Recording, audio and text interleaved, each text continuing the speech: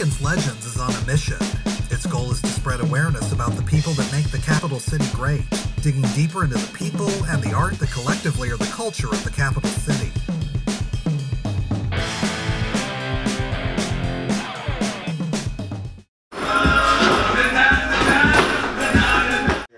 Thank you so much for hanging out. I'm sorry this is take 8 because I couldn't afford the equipment that I wanted to when we filmed the first time, but now I have high quality equipment. I got to spend an awesome amount of time with your family.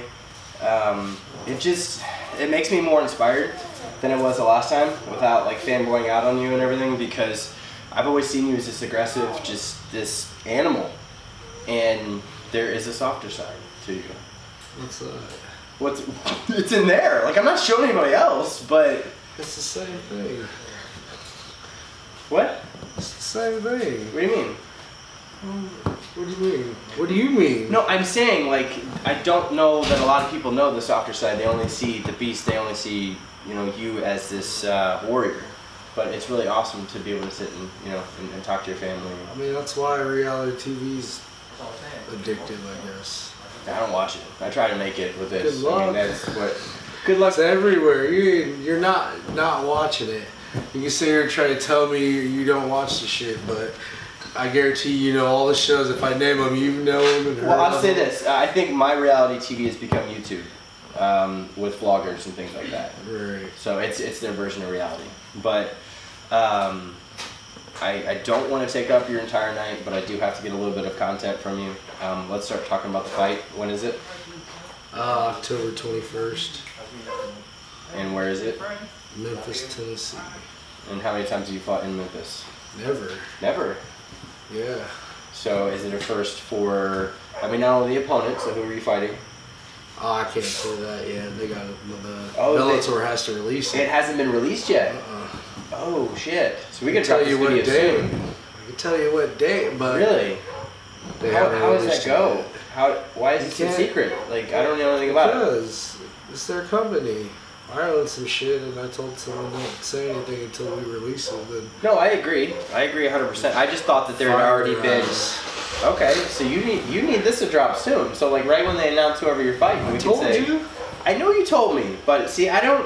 What's that mean? I said I fight next month, and then I said I literally mean next month. Like no, 30 days. I agree, but I also thought I could Google who you were fighting, and then I'd say, okay, we're gonna talk about blah blah blah today, because I unfortunately I live in a bubble, and on the way here, thank you for waiting, but I got to help a buddy of mine that bought an elephant that he wants to put in parades, and it was in Southtown. So since I'm part of the community, like when they have stuff that we can film, like I've got to be there and help them out.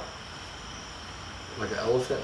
Like imagine the pink elephant with the martini glass. Okay. Yeah, that's what we got. But we had to have it delivered and placed and everything. And I got to follow with car, you know, the GoPro and everything, which I took video of a little bit of the perimeter. But I always stop about 4 blocks right before my destination, and I never take. You know, I never take video outside because that's invasion of privacy. I mean, you know, you let me in here and everything. So, I gotta get you talking just a little bit so we can get some good video. But you're so exhausted. How long did you train today? What, a couple hours? Yeah. So I just hate that you're gassed, but you are. I'm not really gassed. What do you want to talk about? Well, let's start and just say, okay, how about this? I don't do show prep because it's not fun. It sounds scripted, and I hate sounding scripted, so I just get lost sometimes. What about the Bellator, not the Bellator, but the Matreon video about, I thought he was kind of trashing Springfield. Like, I grew up in the streets. Like, what was that? Did he really grow up in the streets? I thought he went to Griffin. Of course not. I don't know anyone that went to Griffin that grew up in the streets that actually grew, I don't know. Which is weird, wasn't it? Like, I'm not trying to trash him, but if you went to a prep school that charges tuition, that's not a part of the streets. That's not. Did you go, just because you go there, is that like your alma mater? If you go there, what if you don't like graduate from there? Then no, that wouldn't be your alma mater. I like where you're going though. I like where you're going. That's called a lead. I like that. By the way, let's do some research. I didn't know how that happened. I know if I went to University of Illinois and got all my school credits, but then I graduated over in UIC or something. I'm pretty sure I get. I agree. UIC diploma. So how long? When did you find out that you were on the bill? Like somebody calls you where? I found out it's all email, man. I don't even know these people. These people are just. It's like to catch a predator almost. It's like emails. Like it just seems like they're fictitious people. They got a bunch of numbers. I don't know who's behind these emails. They could be real people. But I just get an email that says it's almost like you're a damn hitman. Yeah, but that's how you feel, right? That's what it is, man. I get an email. You got work. It's October 21st. Here's your target. And then I find out that my original target backs out on me. Yeah, but how do you train though if you don't know who the target is? That doesn't make sense to me.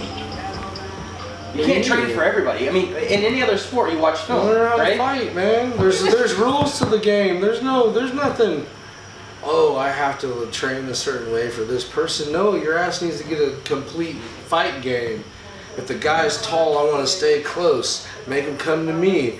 But how do you know if the guy's tall? You said you don't know who you're fighting. They got stats. They got the numbers. You said you don't know who you're fighting. So how do you I know who I'm fighting. You don't know who I'm fighting. So you do know. I know who I'm fighting. No, that's fine. I didn't know. That's what I'm trying to figure out because I'm like. No, I know. I don't get to live in this world, but I see Rocky, for Christ's sake, okay? He had to go back and forth and bob and weave, and he had to learn to fight with his right hand, even though it's a southpaw. See, that's because he only fought one way. He couldn't adjust. He adjusted with HGH as the years went by. Right. He saw when he fought Mr. T, he had to adjust a little bit, and then he went right back to his old self, banging it out. So you know who you're going to fight. How are you right now changing your regiment in order to counteract what I can't ask you a question about? How's that sound? What are you doing different in your routine now as opposed to before to change it up to cater it to this fight? What are you doing differently? I'm gonna I'm gonna be training harder for this. It's not that I'm always training but the intensity level is gonna get very extreme to the point to where it is unbearable. So you are gonna kill yourself before you get there, like excuse me. No. You're gonna push yourself, I used the wrong phrase, you're gonna push yourself to the limits to make sure you don't run out of gas? Is that what it's about? Like I don't endurance? worry about that stuff. That's secondary to me. I already got that. Gas tank's been full. Well, then what is it that you're pushing for? Just different aspects of the game, becoming a better complete fighter. Well, okay, so what are you doing differently? I'm trying to get to that question. Like, I don't do anything differently. I do everything more intently now. I know what you're trying to get more out of me, but there's nothing else to it. No, I'm just trying to see if there's a different training style or if there's something you're focused on. We're doing some things. We're doing some different things. Trying to focus on just paying attention more. Being able to focus in while shit's going haywire. Being able to capitalize on positions and shit like that. No matter how wild the fight's gonna look to you, I'm gonna be zoned in the whole time. So you don't think a split second's gonna change your focus? Is it more mental than now? It's always been mental. That's what I've been trying to tell. I put a live video the other day. What is the live video? What is that? Oh, I felt like I'm waiting. Just raise your hand. Just you know what that is. But did the video and I explained why isn't everybody good? Why are some people are just better at this, and I really think it has to do with their mental aspect, how they look at things. Because you can sit there and train all day, and then sometimes you just got to be a killer. You got to be just looking to really, really hurt that person. No matter how many times they're tagging you, no matter how much punishment you're taking, your focus is hurt that person. I'll take 10 shots to give you the one that ends the fight. That's what it is. You gotta really have a killer's mentality in there. It's a fucking fight. I don't care what anyone says. It's not a sport. It's not.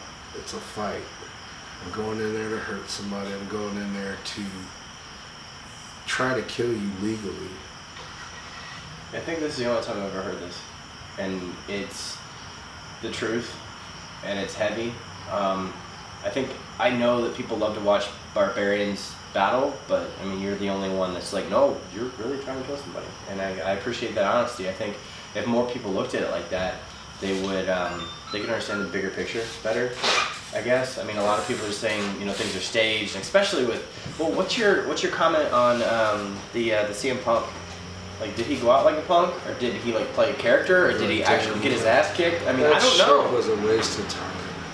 Because wasn't he essentially gonna be, in my understanding, he was going in there as a legitimate fighter, and then somebody's like, hey, instead of being an amateur, we'll pay you to be in a higher, publicized, and a bigger card, and kind of jump from amateur to professional? Is that how it happened? I don't know. It's just a big TV thing. They're doing whatever they're doing for their companies, and it sold a lot. It brought a lot of. And the only positive thing I do see that came out of that, regardless of the shamble of a display it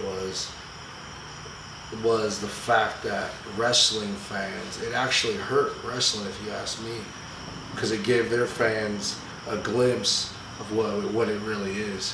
What these people that you love to watch and the dance and all that stuff, it shows you that they're exactly, but it shows, but dude, people are stupid. Oh, yeah. They think that shit's real, regardless of the dance. Like they think you're really taking a reality TV's real too. Yeah, but it's different when you're doing it. It's the same thing. It just depends on who's doing it and how you're editing the shit. Yeah. I mean, you can make the shit look crazy, or you can make it look. You can be legit about it. If most of the time when you're legit about it, it looks boring as fuck. So no one's gonna watch that shit. So they tailor make their shit to make it more appealing to the masses. So. Whatever. Okay, so with this fight in Memphis, it's the same thing they fucking did with that. They made this shit appealing to the masses. So, best case scenario, what happens? You walk in and destroy this person in 30 seconds? Or are you playing the long game? Whatever. We can't be whatever. We can dance around scenarios. I mean, if you've got... I'm a shark, man. I'm ready to take him to the third round and drown his ass. I don't care. The pressure's going to be the same in every round. The punches are only going to get harder because he's going to get tired. It's not that I'm punching any harder. It's just I'm punching the same strength every single round. It doesn't matter how tired I am. My punches are hard as fuck still. So something he has to deal with. The other guys get light. And that's the plays into my advantage because I have a big fucking head. So if their punches get lighter and they're hitting a brick wall, makes sense. It's nothing to me. And if my punches are still the same and they're tired, it's simple, just thugged out mathematics. I got you. So Homer Simpson your ass. Well, that was my next question. You're basically just gonna let him hit you. No, I'm not gonna let him hit me. But the fact is, if you hit me, you can't hurt me. So I don't give a shit about that either. God damn, I don't know what to say right now. I really don't, because this is. Man. It is what it is. No, I'm not worried about. I'm not gonna let you hit me. But if you hit me, so fucking what? Yeah, I think that's the most intimidating thing that one could do is be in the ring and just give, or the octagon, and my favorite fighters do that. They're fucking bullies. Yeah. My favorite fighters are bullies. A lot of fighters will take your hardest punch just to laugh, smile at you, and you'll have the announcer, "Oh, that hurt." That's why everyone always smiles when it hurts. No, some fucking people like to demoralize. Yeah, that's psychologically ruined. Like, you'll be out of the fight. What are you gonna do? Nothing. If I'm sitting there talking shit, eating your punches, and still talking shit to you, what are you gonna do? So you just better hope. What's the difference? Now let's get down to brass tacks. What's the difference in the paycheck between your fight before this and this fight? My corners get paid. Okay. I'll leave it at that. Okay. I don't know what that means. My corners get per diems for shit. Okay. That's how awesome it is. They even get money. We don't have to struggle. If you don't got a good job and all that shit, once you make to a certain level, man, they take care of you, man. I mean, see, and that's something I wanted to touch on because you've always done your regular job along with training, and there are different people that are going to listen to the podcast and different people that are going to listen to this. I don't need to go as long as the podcast did because we had a fun conversation. That's for a different audience. But has your schedule at the, I'll call it a day job, but your schedule between that world of either 9 to 5 or 8 to 6 or whatever, has that been affected by your current training regimen? Nope. It's all the same? Same, business as usual. The intent's just more villainous. That's all. You are so you're so focused, man. I got nothing. Like I'm sorry about the nervous laugh, but you're so focused. I don't want to say the wrong thing, and that's okay. I'm fine with it. Okay, so after Memphis, what's next? Whatever they call. Bellator is gonna get a awakening when it comes to me. I'm just gonna have like an automated yes to whoever they send me to fight. I don't care who it is. Because you're a contract as long as they don't call me on some BS like week notice, 2 week notice. Depends. You never know. I might have been in super shape or something, but you know, as long as I got at least 3 weeks, I'm taking the fight. 3 weeks. I'm taking the fight. I don't stop. I don't not train. I don't know. I don't even know what the hell a camp feels like now. Okay, you can't say who's going to be this fight, but who is a mark that you want to go after this year, or your number one competition? Who's something you like? I want to get this person and either destroy them mentally, physically, just to show that there's nothing that can stop me. The first guy they lined up for me, I can't even release that, but he's on the list. You know who you are. We'll fucking run. We're cool and all, but still, really? Fucking fight's a fight. The person backed out? I don't know what his deal is. I don't know what happened, man. I don't know what it happened, but you got fucking plenty enough time. If you got injured or whatever the fuck, whatever, that's plenty of time to heal. I done fucking been injured, but at the same time, I guess I appreciate that you respect that you don't want to take a fight with me if you are hurt, because that would suck for you. But okay, so there's one in the pocket and backed out, and then I just got the one today. We'll see what the hell their camp says. I don't know, but I got the name. I signed the contract today, and I'm ready to go. So how's that work? Regardless, because I know that mentally you wouldn't let yourself lose, physically you wouldn't let yourself lose, but how's that work for people that don't understand fight paychecks? Like, is it a bonus if you go longer? Is it a bonus if it's usually quicker? I mean, if you get a good enough contract where you can get just a ridiculous flat fee, that's ideal. But and that's win or lose. But majority of the time, it's on a pretty much win bonus type of pay scale, to where whatever you're getting to show up, they usually double it. So. So what does that mean as far as fruit snacks for the kids? Does that mean you're going to take them out for ice cream to get a bigger check? Hell no. Business as usual? There's a reason I'm pouring out. I didn't say you're going to buy a car. I didn't say that you were going to buy... We'll do a trip. We may do something fun. We're not going fucking crazy, but it ain't like that. Kids ain't. Everyone gets a PlayStation. Oh no. I was just saying because I imagine that everyone has a schedule and everyone has their own environment that they're in, and they're a part of this big team that is a family. But I imagine there's got to be some sacrifice. There is. You're seeing now, my kids are sleeping before I even get to go in there. Yeah. Because I got to train. I get to go to my. I mean, there's a lot of freedoms I have, but. At the same time, I miss, hours that are just hours, but once they add up. Yeah. And so this shit can't be for naught. I can't be over here wasting fucking people's time, not doing what I need to do to make sure it wasn't in vain. So like right now, within the last 12 months, would you say that it has been the most worth it? Like for all the work that you put in, like all the sacrifice that everybody's out there, would you say this is the time where it's the most worth it? Dude, I feel like I'm the janitor at the company that's known as the damn job and has performed every fucking job at the company, and they finally gave him a fucking shot in the executive office. That's it. I've been at this fucking job forever, and paid my fucking dues and sweep the fucking floors and cleaned up the bathrooms. I love that. And now I'm fucking. Now I get to put on a fucking suit and tie. 14 years of that. Yeah. That's a career in its fucking self. Yeah. That's my time. I took a fucking career to get to a fucking career. Yeah. It's amazing to see that you're still just as hungry right now when you have a shot or a key to the door, I guess it is. I mean, because this is your chance to, I hate to say come out swinging because it's an overused analogy, but I mean, what else could I say other than this is your chance to come out swinging and to show everybody that you should have got a shot at, you know, X, Y, Z, you know, 1, 2, 3 times, whatever it was. I mean, and then after you do, you know, cross that finish line, there's got to be stuff pouring in, and I can't imagine what it'd be like in your head to be shut down all those times. And then, I mean, the only mentality that I would hope that I would have is we're going to push forward no matter what. And then, you know, you open the door, and I don't know how you're going to keep that momentum going. I mean, I'm not saying I don't believe in you. I'm just saying, like once you attain that victory and cross that line, you're like, oh shit, I did it. It just started.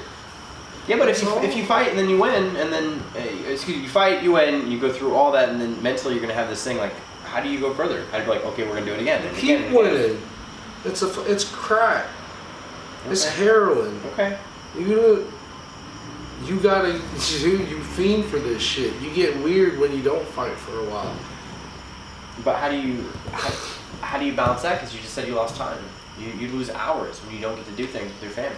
Like, how do you balance those? How do you balance the addiction? You gotta understand that this addiction, they're gonna be in college, and the sweat and the blood for me is what's gonna pay for that shit.